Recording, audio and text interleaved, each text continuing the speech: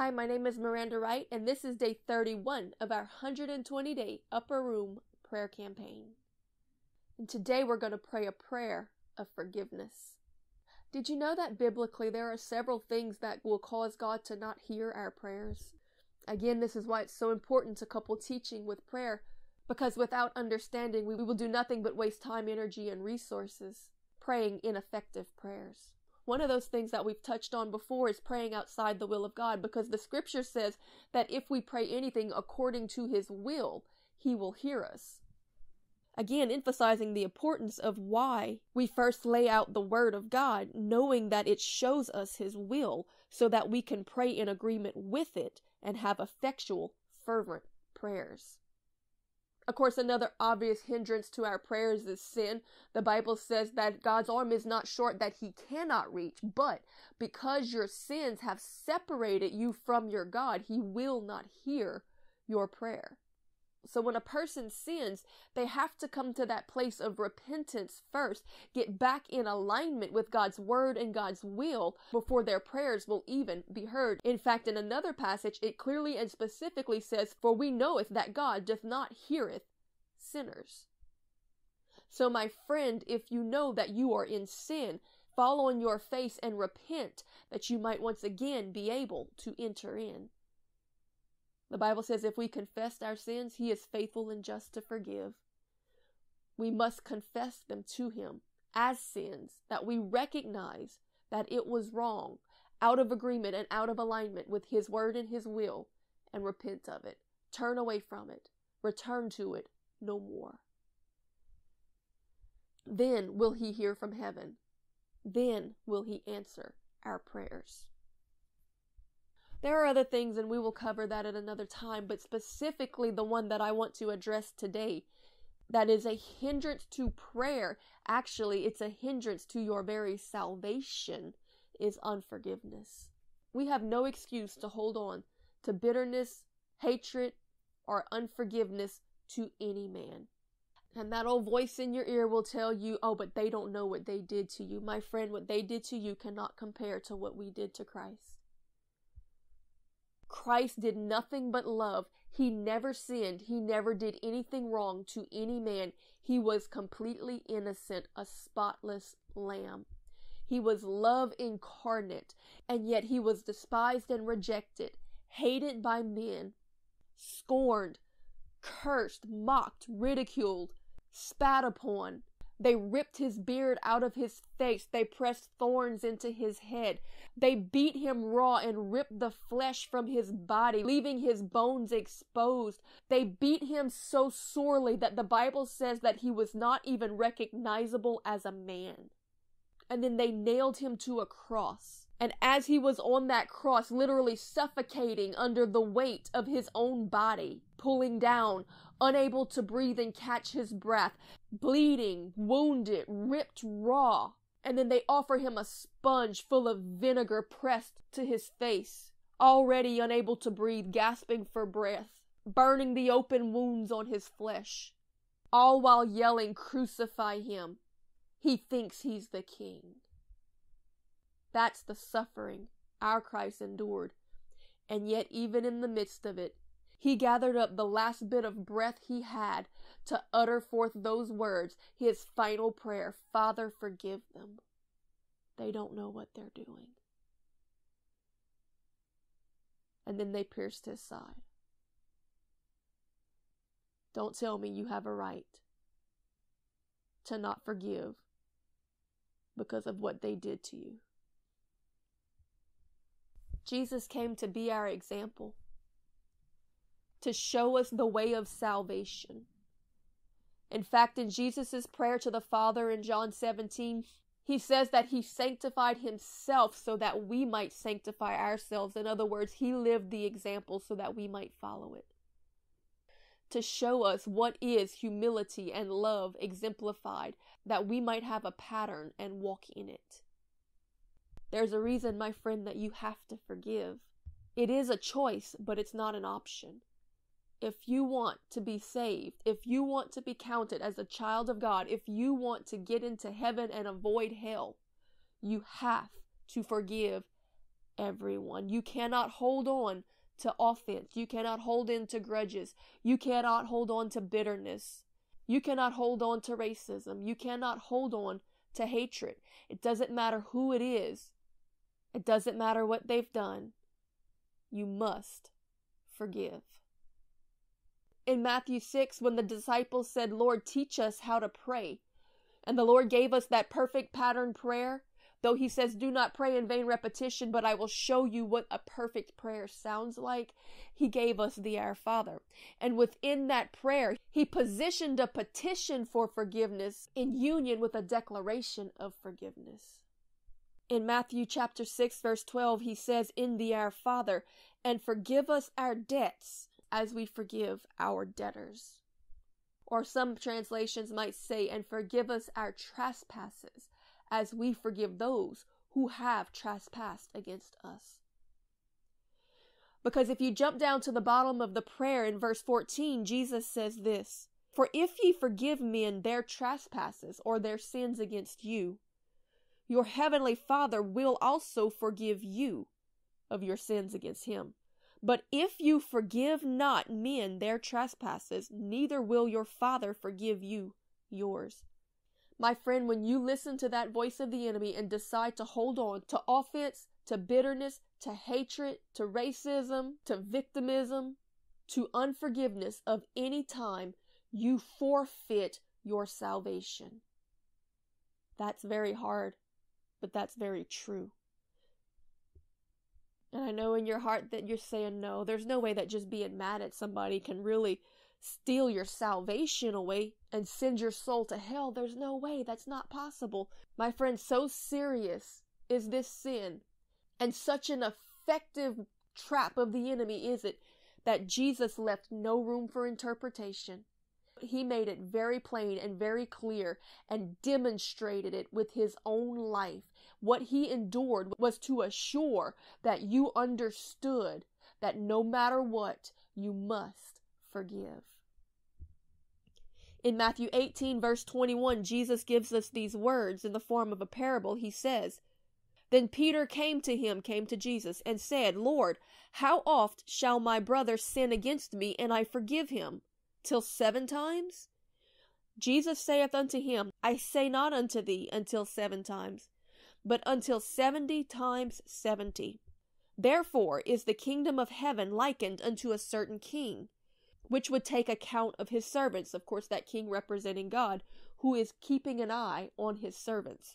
And when he had began to reckon, one was brought unto him, which owed him 10,000 talents, which equated to an unpayable debt. The amount was too high for this servant to ever even imagine that he would be able to pay.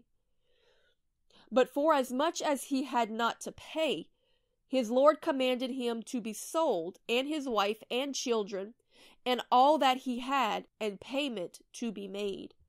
In other words, he had a debt he could not pay. Therefore, the penalty of it was that he would be sold to a cruel master. You see, the Bible says that the wages of our sin is death. And when we sin, we become the servant of sin, and Satan becomes our master. He is a cruel master. But the parable continues. He says, the servant therefore fell down and worshipped him. The response is always worship. Saying, Lord, have patience with me, and I will pay thee all. Oh, don't we make bargains with God? Don't we tell him, we'll fix it, we'll make it better, we'll earn our way back, we can do it. Then the Lord of that servant was moved with compassion, and loosed him, and forgave him his debt. So the master realized he cannot pay this, but I am moved that he wants to. And so I will forgive his debt. When we come before God and we cry out for mercy, and we tell him that we are sorry for those sins, we want to do better, he knows that we don't have the ability in ourselves to do it. But moved with compassion, he wipes the debt clean and gives us the ability to walk free from it. So this man is forgiven. His debt has been paid by the blood of Jesus Christ. He is clean and set free. He has a fresh start. He is saved. He is born again. But something happens because the parable continues, and it says, "But the same servant went out and found one of his fellow servants, which owed him 100 pence," which was like almost nothing compared to what he owed the master that had been forgiven. "And he laid hands on this servant and took him by the throat, saying, Pay me that thou owest. And his fellow servant fell down at his feet and besought him, saying, Have patience with me, and I will repay thee all. And he would not, but went and cast him into prison till he should pay the debt." In other words, this person who is blood-bought, born-again, saved child of the King, set free, purchased by the blood, they saw another servant who owed him a debt, someone who had sinned against him. And though the sin against him could not even compare to what the master had paid to release him from his debt, he still chose to hold on to that debt.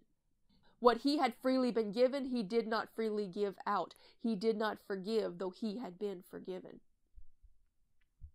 So when his fellow servants saw what he had done, they were very sorry, and told unto their Lord all that was done. Then his Lord, after that he had called him, said unto him, O thou wicked servant, I forgave thee all that debt, because thou desired me. Shouldest not thou also have had compassion on thy fellow servant, even as I had pity on thee?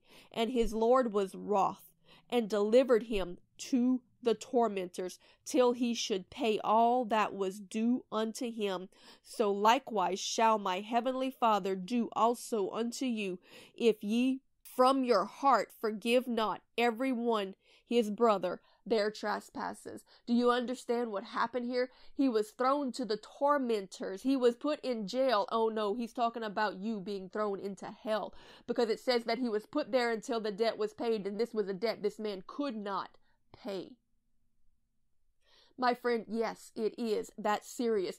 A saved, blood-bought, born-again, purchased child of God will lose their salvation and earn hell if they do not forgive their brothers.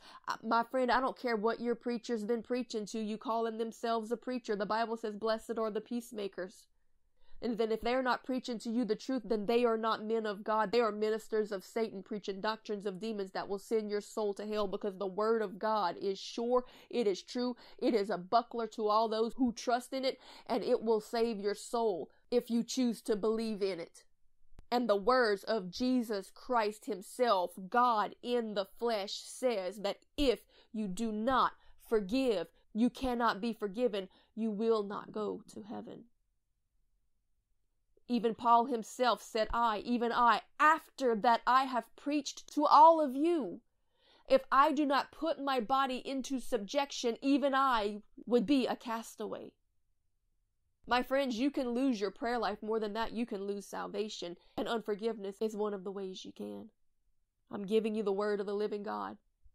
It's your choice to believe it, receive it, or reject it and suffer the consequences of it.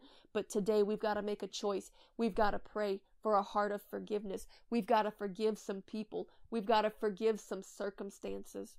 And some people even need to forgive God because things didn't go the way that they thought that they should have, because it's hindered you. It's blocked your prayer life, and it's blocked your connection to the King himself. It's caused you to walk in rebellion. It's caused you to walk in offense. It's caused you to walk in hatred and bitterness that the Bible actually says brings rottenness to your bones, so that it literally brings upon you cancers and crippling sicknesses. It gives the enemy access. I'm telling you, my friends, this thing goes so deep. That's why Jesus endured so much, to give us an example, to take away our excuse, so that we would have no excuse but to say, I can forgive.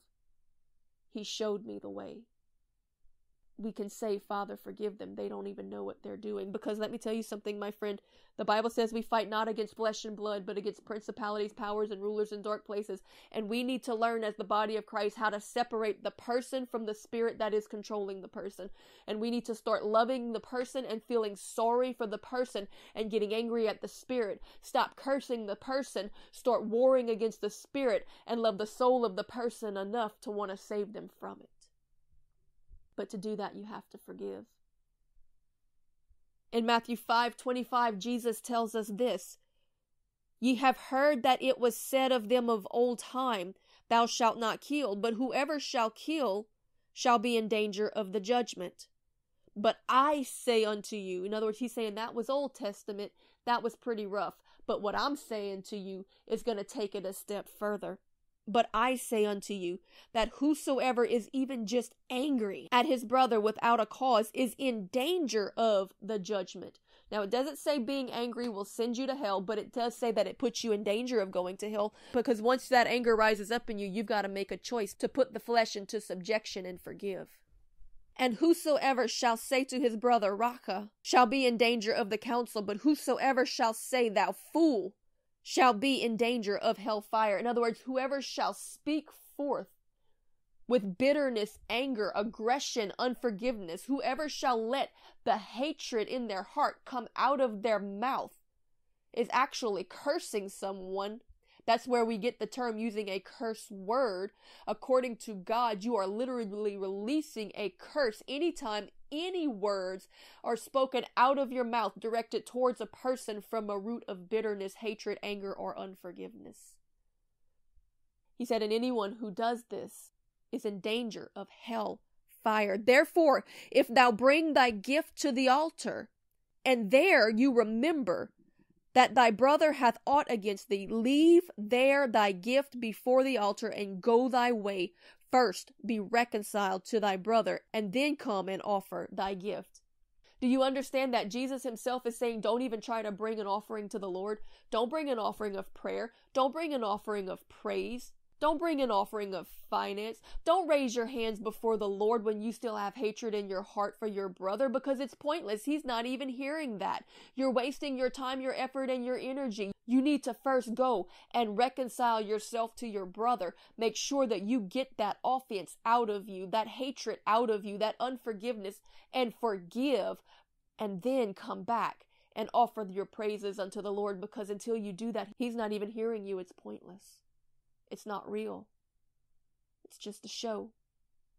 Pharisaical. It's counterfeit. So we have to ask ourselves, why? Why is simply being mad at someone so vile in God's eyes? How can it cost me my salvation? I don't understand the mechanics of this. Some people are very analytical. You know, we have to be able to take things by faith in the scripture, but some people are very analytical and they want it to be explained. So let me show you, God does explain it. Because when you become angry at someone, when you choose to hold that offense, the voice of the Holy Spirit is telling you, you've got to forgive and let it go because I am love. But there's another voice in your ear telling you, no, you didn't deserve that. No, walk in your pride, walk in your arrogance. You're better than that. They should never have done those things to you. You deserve. Walk in your woundedness. Walk in your victim mentality, and I will keep using it to my advantage to gain access, to get you to agree with me, to get you to listen to that other voice and to let him in. Remember that Jesus stands at the door and knocks, but according to what God said to Cain, so does the devil. Who are you going to open it to? If you choose to forgive and pray for those who persecute you, despise you, hurt you, and despitefully use you, you humble yourself and open the door to Christ. But when you choose to hold on to anger, hatred, offense, bitterness, and unforgiveness, you do what Cain did. You open it to the devil and you let him in. It gives the devil place. Ephesians 4:24 tells us, "Put on the new man, which after God is created in righteousness and true holiness. Be angry and sin not. Let not the sun go down upon your wrath, neither give place to the devil." It's right there. It's plain as day. We will get angry. We have emotions. Things will rise up in us in a moment, but you need to take authority and control over that right then and there and deal with it. The Bible says, yes, be angry, but do not sin. Don't let the sun go down upon that wrath. You got to let it go. You can't hold on to it. Before the sun goes down that day, you need to forgive them and move on, or else you give place to the devil. This is why, after all that had been done to him, before the sun went down that day, before Jesus closed his eyes, before he let go of that last breath and went on to eternity, he had to let it go. He had to pray that prayer, Father, forgive them, for they know not what they do. Because he was going to be our sacrificial lamb. He was going to be our atoning sacrifice. He was going to be the first man ever to live and die without sin, that he might enter in and bring the blood of that atonement to the mercy seat of God, to the very throne of God himself, because no sin or flesh can enter heaven, and no man had lived without sin, therefore could no one bring an offering in. But this man, Jesus Christ, he was gonna do it, but the only way he could do it in all purity and perfection and alignment with the word and will of God is if he made sure that the sun did not go down upon his wrath. He had to forgive them. Yes, we're gonna get angry. Yes, things are going to happen to us. Yes, the devil's going to say things in our ears that might even rile our flesh. But we've got to choose to reject what he says. Come into agreement with what the Holy Spirit says. Put the flesh into subjection and say, no, it's not their fault. They are being led of another spirit, and I will not allow myself to do the same. Father, forgive them. They don't realize what they're doing. Because if you do, then you continue to be led of the Holy Spirit of the living God, and you continue to pray for them that their soul might be saved, that you both may enter into the kingdom. But if you don't, then you allow that other person who is led of that other spirit to cause you to come in agreement with that same spirit and be led of that spirit, that you both be led straight to hell. You must forgive. My friend, forgiveness is not so much for the other person as it is for you.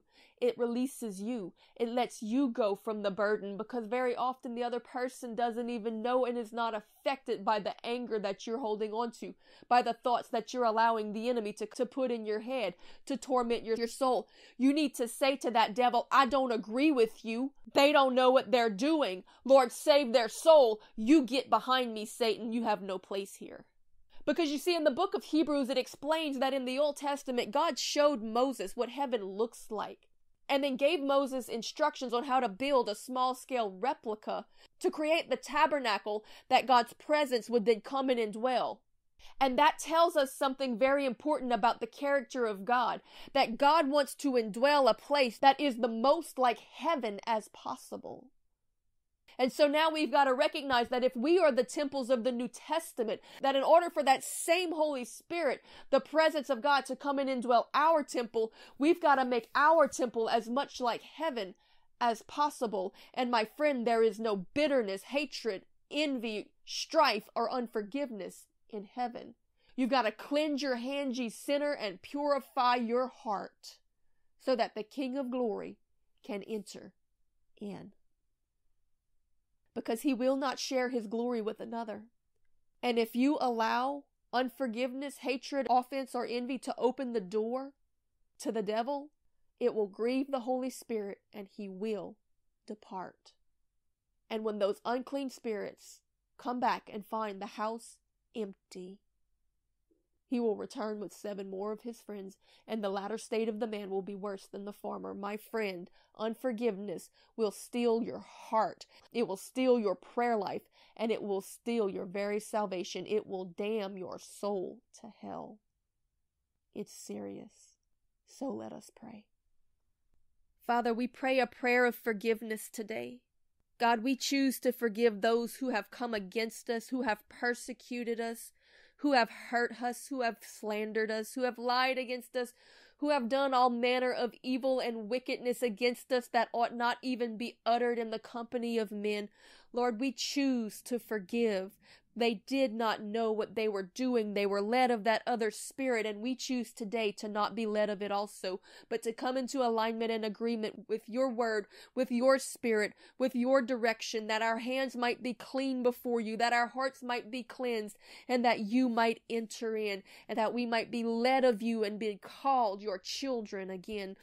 I'm going to allow for a moment of silence just for a short time, and I want you to search your heart. And if there's anyone that you know you need to forgive, then you need to pray that prayer. You need to say it. Say it where you can hear it. Say it where God can hear it, and say it where the devil can hear it. Say, I forgive, and say that name. I'm going to give you a moment. Search your heart all the way back to your childhood. Anything that you think might have a root of offense or bitterness in you that could rise up at some point in time, even if they're not around you presently. You don't have to go and search them out and tell them all the things that they did wrong, because sometimes that can do more harm than good. They don't even know that you're offended. That can cause more offense sometimes, unless the Lord leads you to do that. Of course, be obedient to the leading of the Spirit. But I'm saying for you, right here, right now, utter those words, I forgive, and lay the name.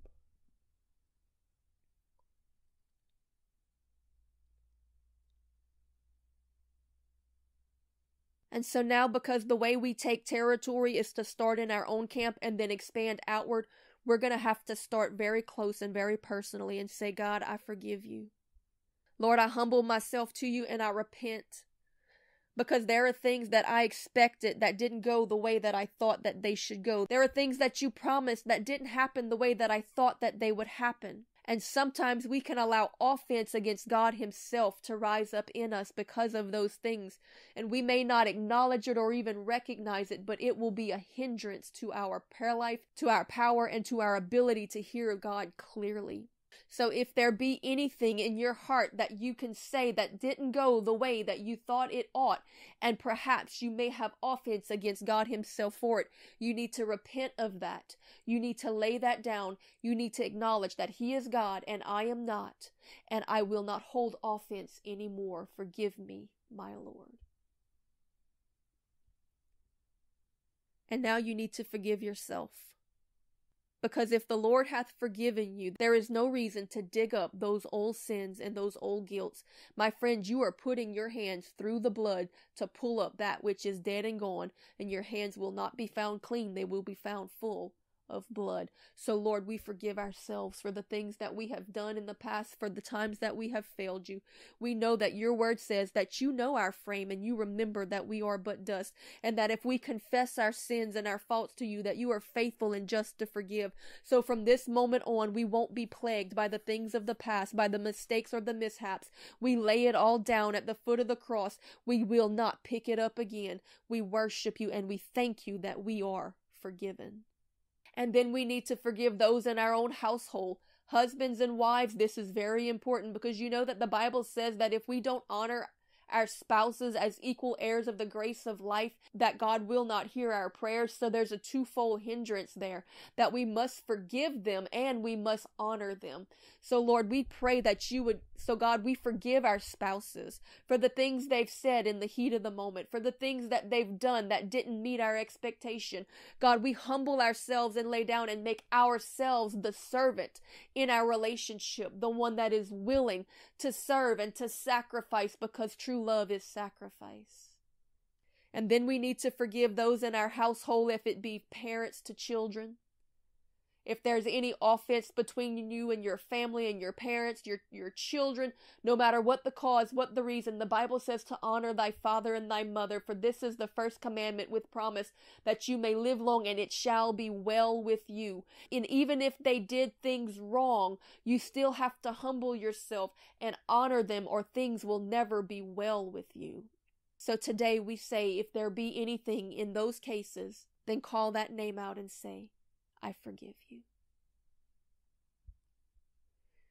And so then we expand out to extended family, and this can be a huge area where there can be a lot of offense. But I'm telling you, my friend, today you've got to lay it down, or you forfeit your forgiveness from God and you damn your own soul to hell. Lay it down today. Pray those prayers. Call those names. Lay it before the Lord. Make a choice and say, I forgive you. And so now we extend out to bring healing within the body of Christ, because you're going to have to forgive the people in your church. Yes, there are people in the churches that succumbed to the leading of another spirit, Some of them children of the living God who in the heat of the moment or in offense listened to that other voice and said something or did something that hurts you, but you've got to choose to be the one willing to forgive. And sometimes, my friend, they were never even children of the kingdom. They were led of other spirits, children of hell sent in to infiltrate, to bring harm and hurt to the hearts of young converts. Those with that Jezebel spirit, those with that spirit of envy, those with that pharisaical spirit. There are wolves in sheep's clothing. There are those who were never saved that mingle among the herd just to bring hurt, to bring offense, to drive away and drag away. But today you choose to forgive and start to pray for them again. So you list those names out. If you've got to pause the podcast because the list is lengthy, then pause the podcast. But list those names out and say, today, I forgive. Now you need to expand it out to your larger circle, your workplace. Ooh, that's a great opportunity for offense there. Bosses, teachers, classmates, old friends, exes, people from relationships that you were never called to be in. Don't be mad at that person because it didn't work out well. Be mad at yourself that you didn't seek the Lord first before you got involved in something you were never called to be in. Humble yourself, repent, forgive them, and pray for them. List those names out now. And now we've got to take it even further, because there are people and people groups that we've never met that we have not forgiven. So now I give you the opportunity to forgive political groups that have come in opposition, that have caused offense, harm, and hurt. Doesn't mean that they're right. It means that you love them enough to forgive them so that you can have effective prayers to pray for them that their soul might be saved. We forgive Democrat, Republican, liberals, the feminist, the atheist, religious groups, the Muslim, the Hindu, you name it, whatever you have encountered in your life that may have planted a root of offense in you for them, you need to name it and forgive them. We do not agree with it, but we still have to forgive them and pray the prayer that Jesus prayed. Father, forgive them. They don't know what they're doing. We love them enough to lay down the bitterness, to lay down the offense, and to cry out for their soul. Because Jesus loved us enough when we were vile and wretched and part of the world to cry out for our forgiveness, that we might be saved from it and brought in to the family of God. And He expects us to do the same, because the Bible says they will know that we are His by our love. Yes, we have to take a stand for holiness. We have to be set apart. We have to show a difference between the unholy and the holy. We have to, like Christ, be an example to the world of that which is in agreement to the Word of God. From that stance, we have to love those who are not in it and forgive them for their offenses against it and pray them in that they might be saved also, because so once were all of you. Remember where you came from, that you might have a heart to help others to where you are. Father, we forgive them, and now we ask that you forgive us. In Jesus' name, amen.